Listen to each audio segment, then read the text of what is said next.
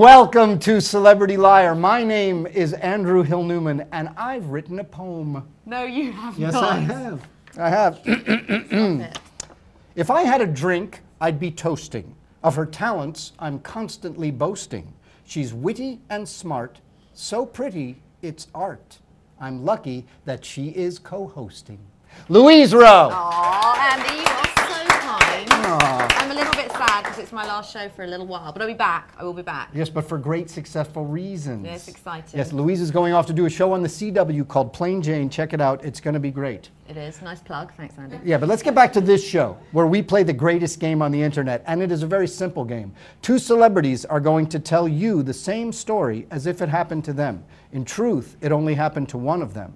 It's going to be up to you, the audience, to decide who's the liar. And we want you to get involved, peeps. So get online, theroomlive.com, and email me questions because we want to catch them out to figure out who is the liar. And then at the end of each story, you can vote on who you think, and I'll pass on those Yes, things, Louise will announce the vote and pass your questions on to our celebrity guests. Exactly. You talk to me, I'll talk to you. Speaking of celebrity guests, the very funniest show on the very funny TBS network came out of the brain, life, and soul of the very talented and very funny Betsy Thomas. The name of that show is My Boys. We are very fortunate because we have two of those titular My Boys here with us this evening.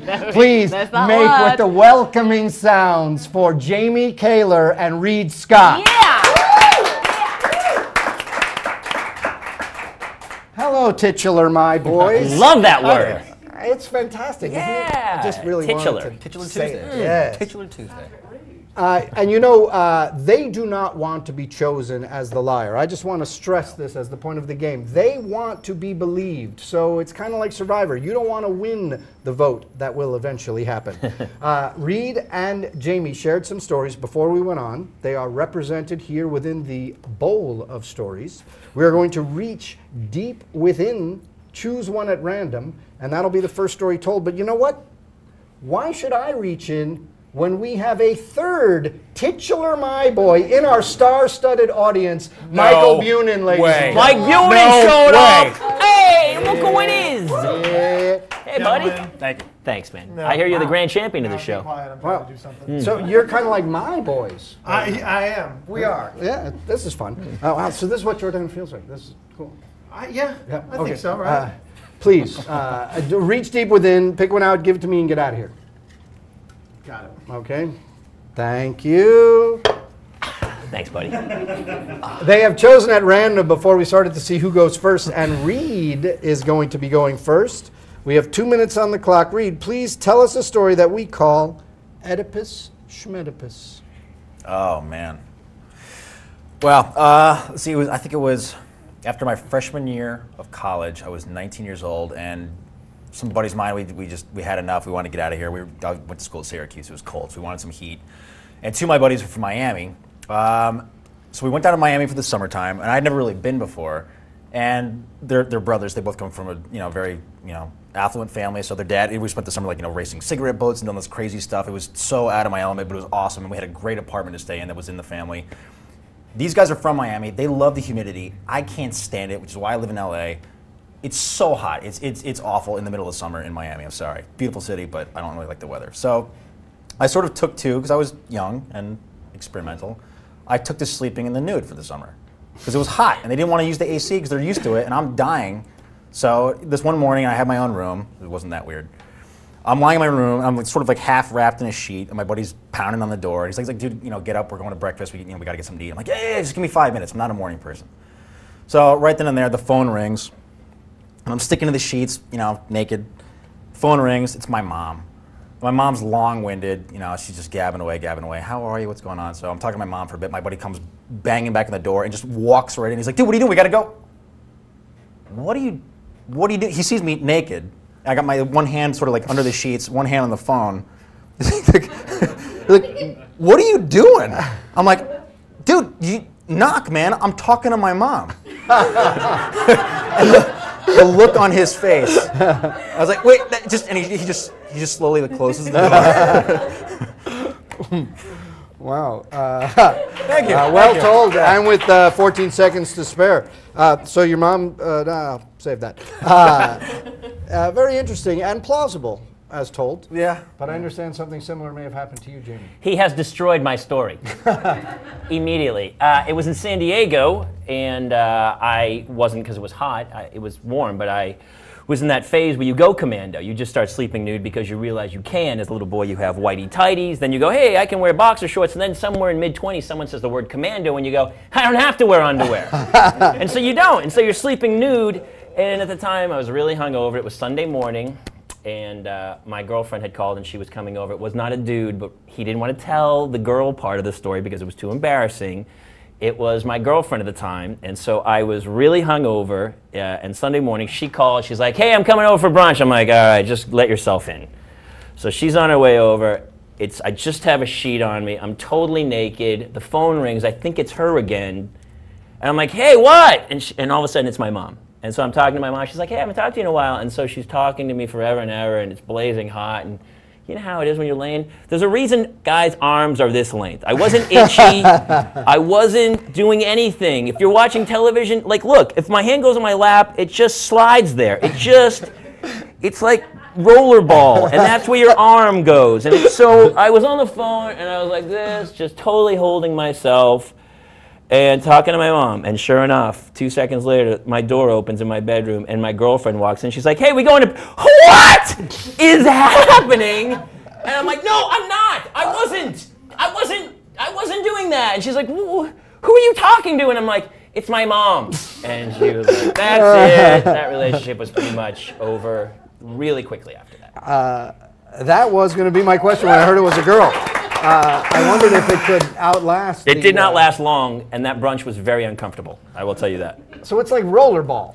I guess. I mean, look, your arms are a certain length, and they just, Jonathan, and then boom, there they go. And that's where they land. It's almost like a way of saying they're still there. That's it. It is. Like when you check for your keys, you're like, It's "No, like keys, got 'em." wallet, hello, Package. It's all Buster there. Brown. Reid, I wondered, you were on boats with these affluent guys from Florida. Were you sleeping on a boat when No. this We happened? were, the apartment was on land. It was in Miami Beach, but they grew up doing that, so it was, like a nice little mini vacation to go off and do all this weird kind of fun stuff. Go ahead and vote if you already know who the liar is. To be quite honest with you, I have an inkling, but I still have some determining to do. And if you have any questions to make your decision clearer, please pass them on through the chat room to Louise, and she will pass them on to Reid and Jamie. Louise, any questions? Yes, of course. From Boston, Tracy wants to know, both of you, did your mums know that you were talking to them in the nude? Absolutely. I'm sure my mom assumed. Right. My mom did not know. I'm Irish Catholic. She probably thought I was wearing still a onesie. She didn't know. And how did she react after the screaming and the door slamming? No, it was, I gotta go, click, and I hang out. All right, and Reid, did you get a lot of shit from your mates? Yeah, mostly not so much about the touching myself and being naked and hot and sticky part, because guys do that. But on the phone with mom, Yeah. Your buddies. It's something you don't want to know about your buddy. Right, naked. Yeah. Okay, cool. What was your buddy's name? Zach and Nick. Zach and Nick Okay. Warner. Okay. And girlfriend's what was name? your girlfriend's name? Annie Owens. And if she's watching this, I'm so sorry. I wasn't. I swear, I wasn't. It was just my... And where did you go and eat brunch? We're getting specific questions now. Cass Street Bar and Grill. Right Ooh, on Cass Street, good right off answer. Garnett in San Diego. Pretty fast, okay. I would always, it's a good brunch place. I've decided who I think the liar is. Why don't you go ahead and vote? And if you haven't, we'll give it one more question. But I'm going to show it to the guys so they know. I think this is who is lying. That's who I think is lying this time. I think I know who's lying. Well, I'm sure you both do, and we'll find out. That's the way the played? Mike Bunin, do you know who's lying? I feel like I do, yes. Mike Bunin thinks he knows who's lying because Feels it. another one of the boys. Louise, are there any other questions from the chat room? But I love it when this... Oh, I've been given feedback through my non-existent talkback. Oh my God, how's this great? It was a landslide victory at one point, which I love when that happens because it's very embarrassing for one of you. Oh, but it's now apparently changed to seesaw. 75%. Yes, Are we ready? Drum yes, roll. please. Who is it? 75% of you guys think that the liar is Jamie. Ooh, we disagree. Gotcha. I thought Reid was the liar this time, but I actually fell off my game last time when it was only I one thought out of Reid two. was lying too. So that means that, Reid, you're going to win this round, but whether right. you get 1 or 2 points will depend on who the actual liar was. Will the real liar please dramatically raise their hand? Sorry, everybody. Ooh, how Right, about Andy, that? you're 2 points. He's on the board for He's first. gonna kill me because I am too specific. Wow. Just be more generic. Absolutely. I was My really- affluent friends from Miami. Really? Are you people even watching this Right show, there. or what are you watching? That should have been your first I was tip. down cigarette boat racing with my affluent friends from Miami. Really? Really? No. You guys are right. I'm the insane person. No. Well, that was your first tip right there. Is I have no friends. I knew it right out when you said friends. I was right like, out you're of the chute. lying. It's like no. You know, Reid and Jamie are not just playing for honor or boasting rights on the My Boys set. They are also playing for a shot at $64 million in tonight's Mega Millions drawing. And being celebrities and generous celebrities that they are, I'm sure that they are each and both going to donate a generous yet undisclosed portion of their possible winnings to some worthy charity. Why don't we find out who you're playing for? Reid? We have to give it away. Yes, please.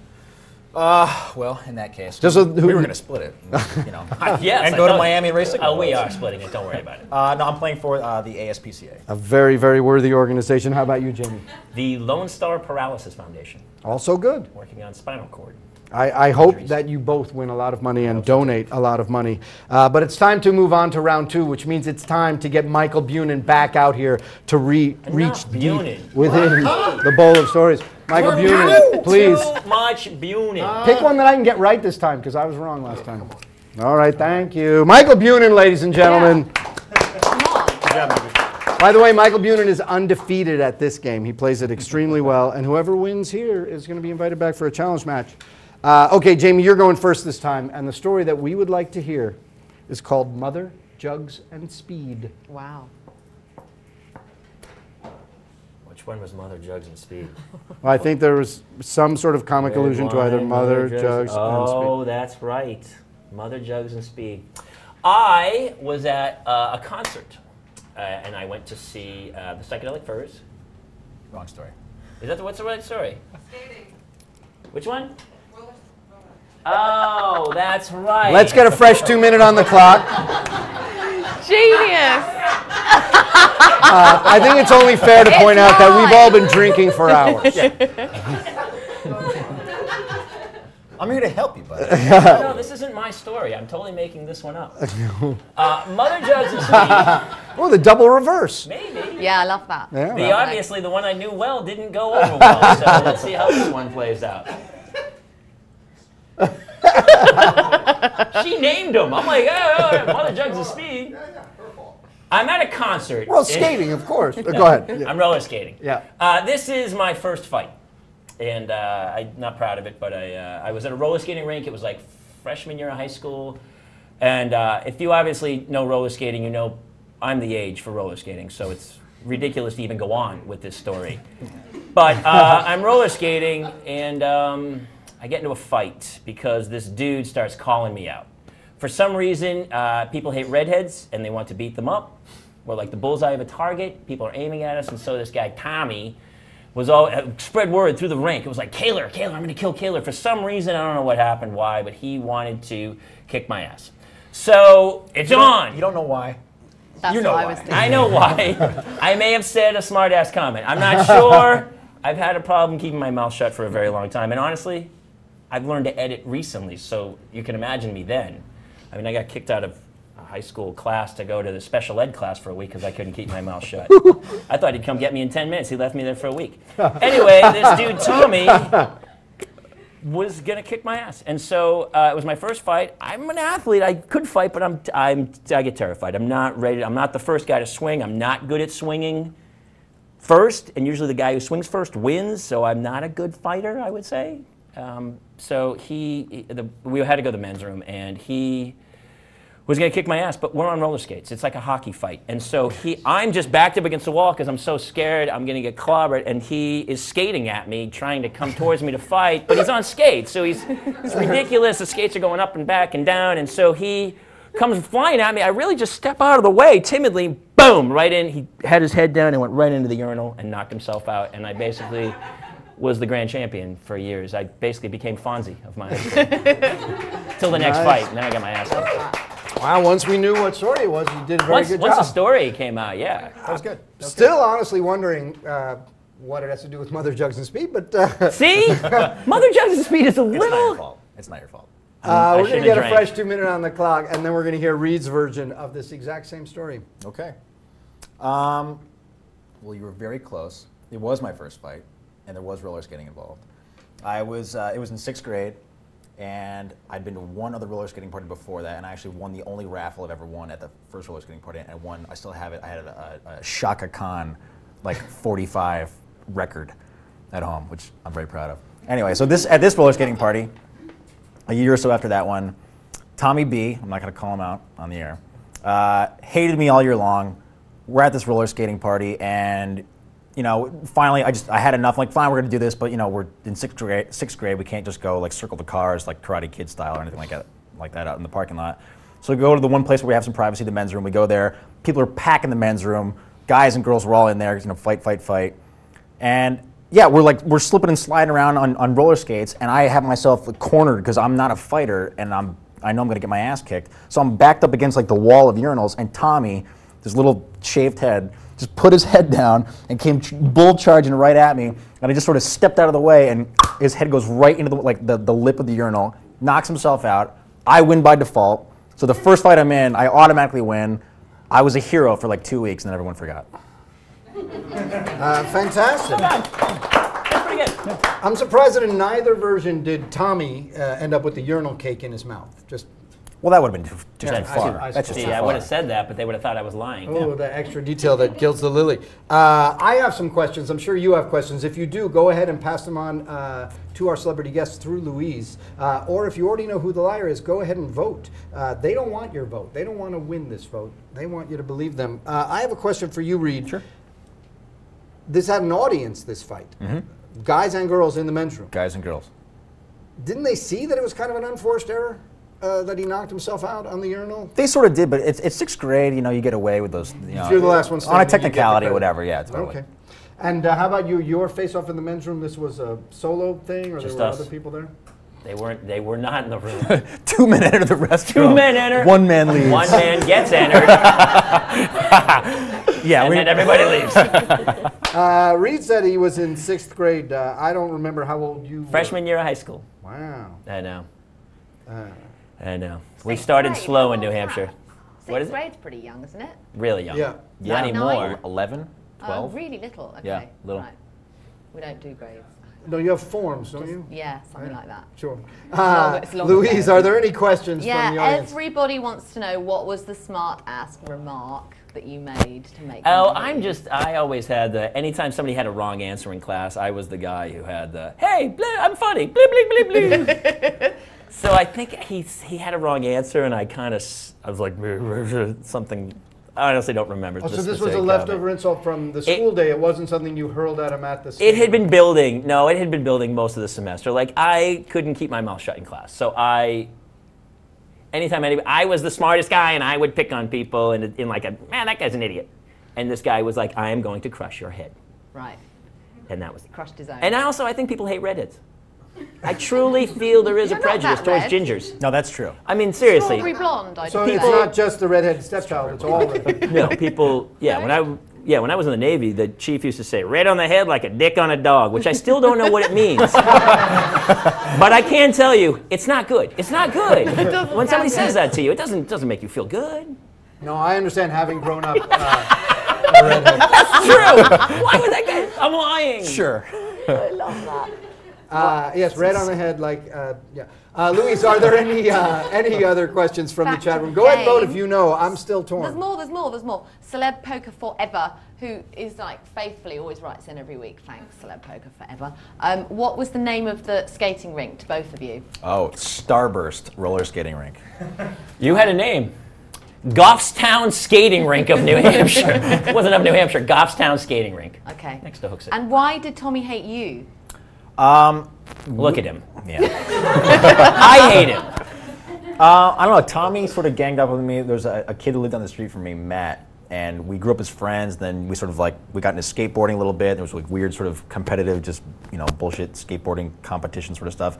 And I wasn't very good at it, and they were sort of better at me. But I tried to skate, and I was never really good. So I was kind of a hanger-on in the skate community, and he just didn't like me for just sort of always being around. Just that. Yeah, that's it. Not the most exciting. No, he's mean. But we'll roll with that. Okay, and the last question, which I kind of want to know, did you use your stoppers? You know those kind of Starlight Oh, I know Express what they stoppers? Yeah? Yeah? Tiptoes? No, I wouldn't know how to use them.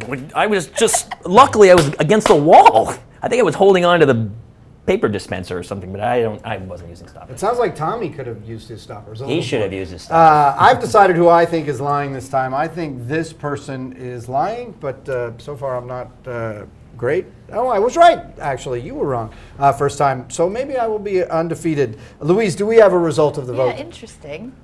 Remember, they don't want to win this You're vote. really watching and listening, guys? Ready? Yes, please. 67% of you, Not too. Yeah. well, Close one. think it's kind that of the liar is Yeah. Reid. Ooh, again we disagree. Yeah. I was right last time. Am I right this time? Will the real liar please dramatically raise your hand?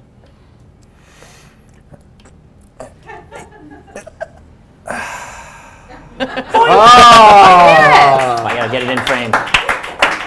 Really, after the beginning of this, I honestly just couldn't remember what the stories were. Jugs and speed. The double reverse worked. Not only am I thrilled that I was right both times, even though you guys were wrong, I'm also thrilled that we have a tie game, which means Yeah. it all comes down to the lightning round.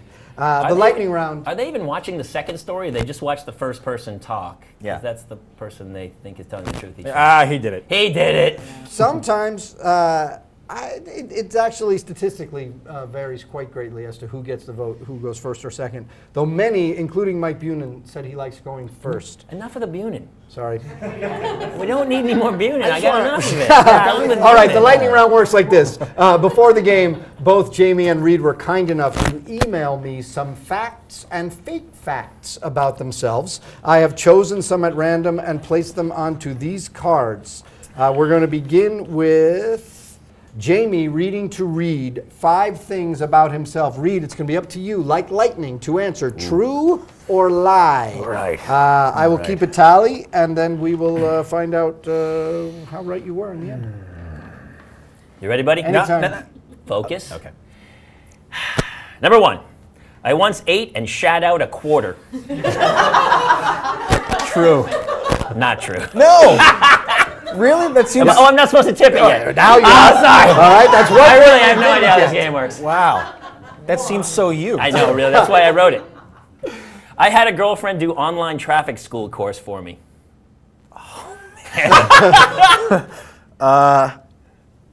Online. Lightning, like lightning. Yeah, like lightning. False. All right. I took banjo lessons in grammar school. False. I worked for 2 weeks as a background actor in the Hotel New Hampshire. True. I have an hourglass-shaped birthmark on my left buttock. False. I knew you! Wow, he said it so fast as I if know he's that really for a fact. familiar with I that know that left for a fact. buttock. All right, well, we will look at the score after we do the other lightning round. Please read these, and like lightning, unlike Reid, but Yeah, like yeah. lightning. Okay, let me focus in on True Reid. or My lie? lightning's more like. Yeah. Lightning. Sorry. All right, here we go. Ready? Go. I'm missing half a toe on my left foot. False. I played the Tin Man in The Wiz. False. I got my eyebrow pierced just to impress a girl. False. I like to give people incorrect directions whenever possible. It's true. Even if it's not, it is in my head. Go ahead. My first concert was a Grateful Dead show. It's true. All right, let us recap. He said he's missing half a toe on his left foot. You said it's false. It is indeed false, so Jamie, you get a point for that. He has played the Tin Man in The Wiz. I did. Yeah, I bet he was really Poorly. good. No. That was So you get no point on that one. He also did get his eyebrow pierced. I want to see an impress a actual girl. flyer for that whiz before I believe. How about a number? I know Maybe how you Reid could- works, please. He did get his eyebrow pierced to impress a girl. I did. Do you still have a? the little sort of scar tissues there. Little nub. He said that he likes to give people incorrect directions whenever possible. You said that was true. That is false. He's too nice a guy to do that. He said his first concert was a Grateful Dead show. You said it was true. It is indeed true. So you got 2 points in that round. Let's see. You've got to get 2 to tie or 3 to win. I don't feel good about any of this. You said it was. You said it was true that he ate and shat out a quarter, Yeah. but no, he actually made that up. I could have sworn. It was a dime. He said he had a girl do online traffic school for him, and you said that was false. No, it is. That's true. True, and I think a felony. It wasn't her. You said it was false that he took banjo lessons in grammar school, but indeed he did. Oh, man. Maybe you could favor us with a tune another time. He said he worked for 2 weeks as a background actor in Hotel New Hampshire. You said that was true. No. I wanted it to be true. I did too. And he said that he has an hourglass-shaped birthmark on his left buttock. You said it's false. It is indeed false. But you know what? You only got 1 right. He got 2 right. That means that our winner is